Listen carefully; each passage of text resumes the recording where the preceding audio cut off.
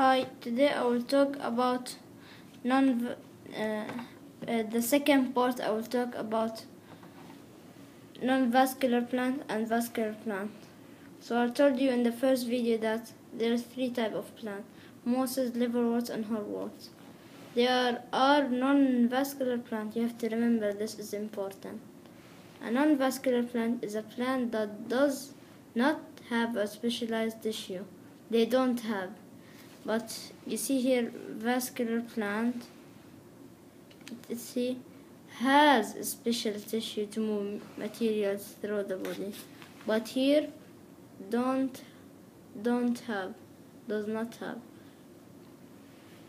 So, and and I told you that non-vascular plants are small.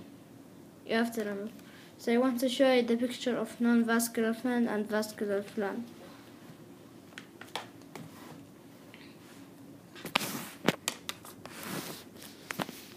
This is non-vascular plant. This is the three. It's most liverworts and wholeworts. And vascular plant, ferns, wholeworts, and club mosses. Seed plant, they have two types of plant. They have non-flowering, flowering.